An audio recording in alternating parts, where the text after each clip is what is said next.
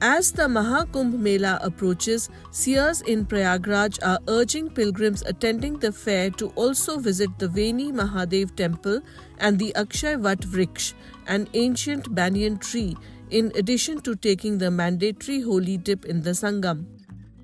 तीर्थराज प्रयागराज में महाकुंभ पावन के अवसर पे इसके पुण्य लाभ बहुत प्राप्त होता है। ऐसे तो 12 महीना इसके दर्शन से पूजन से पुण्य लाभ प्राप्त होता है। सभी तीर्थयात्री जो भी आते हैं 12 मास वो यहाँ के दर्शन करते हैं। लेकिन इस वर्ष महाकुंभ पावन पर्व हो रहा है। इसमें त्रिवेणी संगम के पश्चात अक्षय वट वृक्ष का दर्शन पूजन से पुण्य लाभ प्राप्त होगा। वेनी माधव जी के पूजन दर्शन से पुण्य लाभ प्राप्त होगा। इसका बहुत ही सनातन धर्म में महत्व है।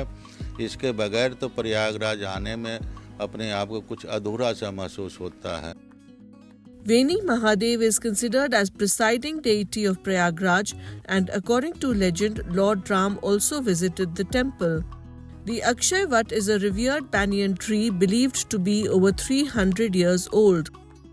हमारे वट वृक्ष जो है अक्षय वट वृक्ष भारतवर्ष में प्रयागराज में अक्षय वट और उज्जैन में सिद्ध वट, वृंदावन में बंसी वट और नासिक में पंचवट और बौद्ध गया जी में अक्षय वट वृक्ष बौद्ध वट वृक्ष के रूप से प्रख्यात है।